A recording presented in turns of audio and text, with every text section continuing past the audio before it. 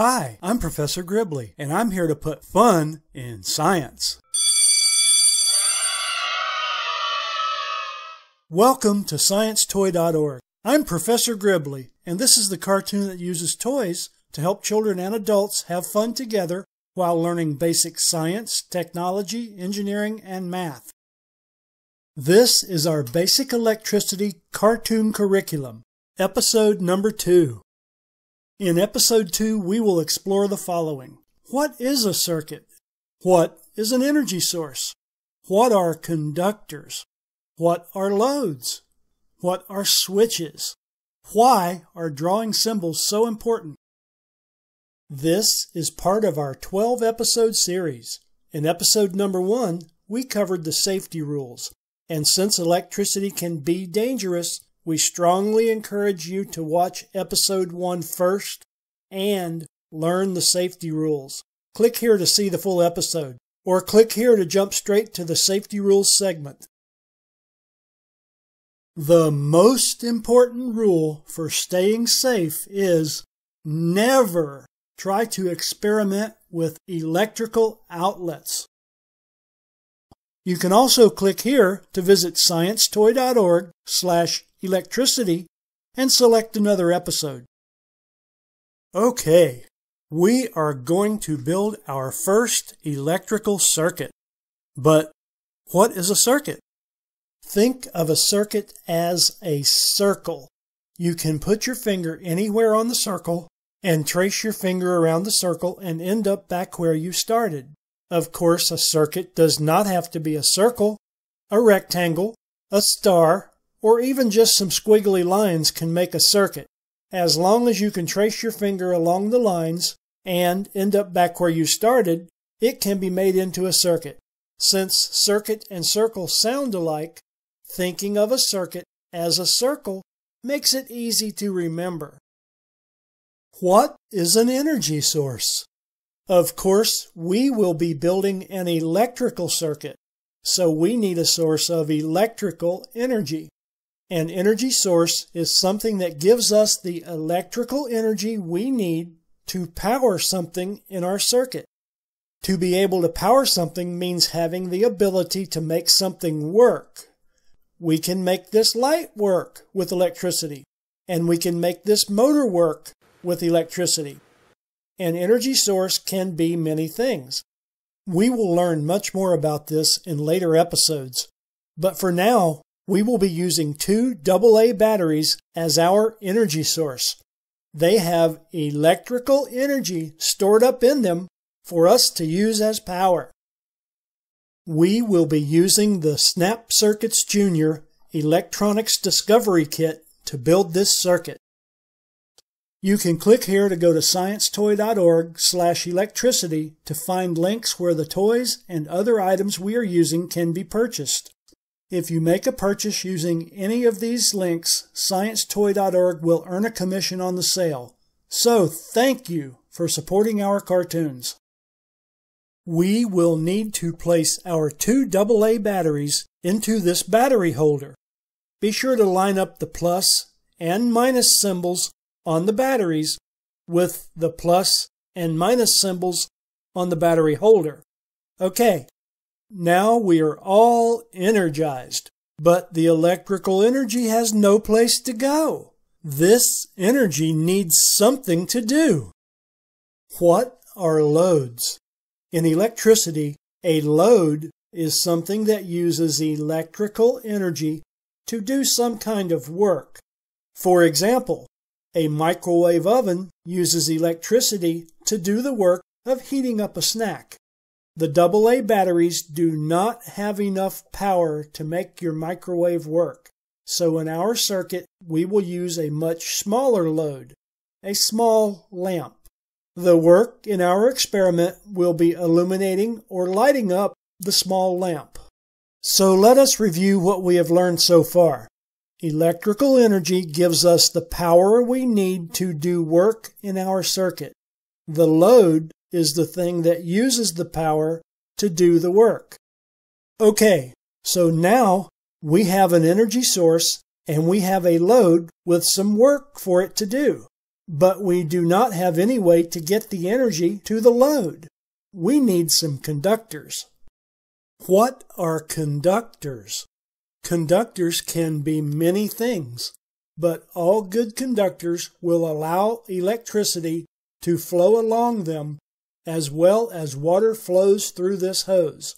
We will perform some fun conductor experiments in another episode, but for now, here are the two most common examples of conductors we will be using. Number 1 is wires, and number 2 is snap wires. Both are found in your Snap Circuits kit, and both will let electricity flow along them as well as water flows through a hose. For our first circuit, we will use the wires. Let us connect the red wire to the plus symbol on the battery holder and then to one side of the lamp. But it does not light up. Why? Because the circuit is not complete. A complete circuit is one where you can trace your finger along it and end up back where you started. We cannot do that here. This is called an open circuit because it has an opening that will not let the electricity flow back to where it started. Okay, let us complete the circuit by connecting the black wire from the other side of the lamp and then connect it back to the minus symbol on the battery holder. Woohoo! It works! Now we have a complete circuit. You can trace your finger from the energy source along the first wire, through the load, and back to where you started at the energy source. Okay, we said a rectangle or other shape could also be used to make a circuit. Circle is just an easy way to remember circuit. So let's try making a rectangular circuit with these snap wires. And just as the circle of wires worked, so does the rectangle. You can trace the flow of electricity from the batteries through the lamp, along the rectangle, and back to the batteries, just as you did with the circle. What are switches? A switch is something that allows you to easily open and close the circuit, which in our circuit means allowing you to easily turn the lamp on or off. Did you notice that the lamp did not illuminate until the last snap wire was snapped in place? The last snap wire made the circuit complete and allowed electricity to flow. What if you wanted to turn the lamp off? Well, you could remove any of the snap wires, or you could remove a battery. You could even remove the lamp. Removing anything in the circuit leaves you with an open circuit. Electricity cannot flow through an open circuit. To tell if you have an open circuit, try to trace your finger from the energy source around the rectangle and back to the energy source. You can't do it here. Your finger stops at the opening where you removed the snap wire. The electricity cannot jump over the opening that created the open circuit. In a complete circuit, all of the parts are in contact with the next part in the circuit. To be in contact means to be touching together in such a way as to let electricity flow from one part to the next. When any part moves away from the next part, we call this breaking contact. Whenever we break contact, we have an open circuit and electricity cannot flow. This can be a good thing if you are trying to turn the lamp off. To make it easy to turn the lamp off, we will use a switch. So, let us replace one of the snap wires with this switch. When you press the switch down, you are making contact, which completes the circuit and allows electricity to flow, which turns the lamp on. When you let the switch up, you are breaking contact, which opens the circuit, stops the flow of electricity, and turns the lamp off. This all happens inside the switch, and we will talk more about what happens inside switches in another episode. Why are drawing symbols so important? They are important for at least two reasons. Number one, drawings help you plan, think, and remember. Number two, circuits cannot be built into the pages of textbooks or test papers, but drawings that represent circuits can. To help understand the importance of drawings and symbols, we need to learn two new words, component and schematic. In electricity, we call parts components. Let us take a closer look at the components in your Snap Circuits kit. This component is a battery holder. This component is a switch.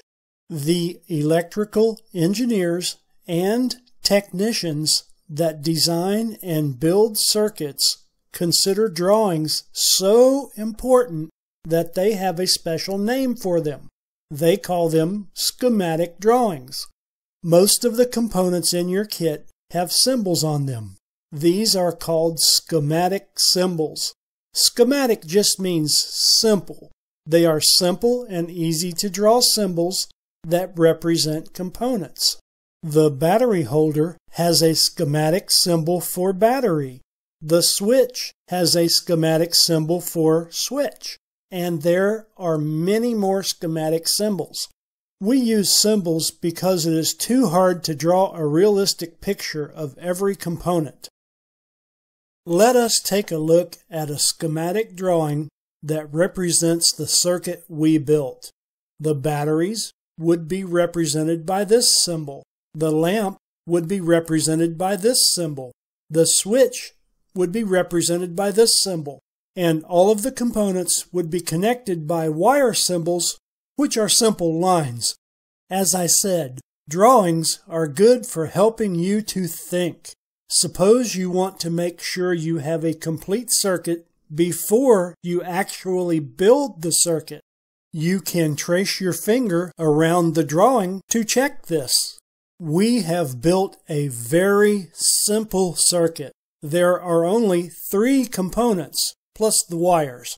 You could probably think through this simple circuit and remember it without a drawing. But many large electrical projects can have hundreds of circuits and thousands of components. You cannot remember this large number of circuits or components, neither could you trace your finger through the circuits in your mind like you can on a drawing.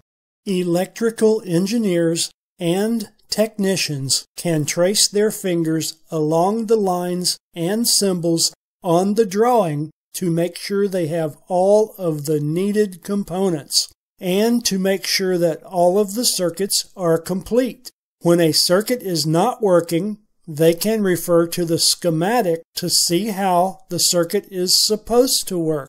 This helps them figure out what is wrong with the circuit and helps them to fix it. Schematic drawings are very important to students for one more reason. Circuits cannot be built into the pages of textbooks or test papers, but drawings work very well for this purpose. Schematic drawings are often used in textbooks and test papers, and a good student will learn the schematic symbols for the components they will be using and learn to visualize the schematic drawing as a real circuit. The manufacturer of Snap Circuits, Elenco, has a drawing program that you can download for free and use it to plan your very own circuits. Click here to go to sciencetoy.org/electricity, where you will find a link to download Elenco's drawing program. You will need Microsoft Word to make this program work. Once you download it, you will be able to simply drag components into place to design your very own circuits. In this episode, we have built our first electrical circuits. Tune in to our next episode where we will use that circuit for some fun experiments. In episode 3, we will explore the following. What makes a good conductor? What is an insulator? Conductor experiments. Why are both conductors and insulators important? What are semiconductors? Click here if you're ready for our next episode. In the meantime, go to sciencetoy.org for more science experiments, science projects, science toys, and science fun.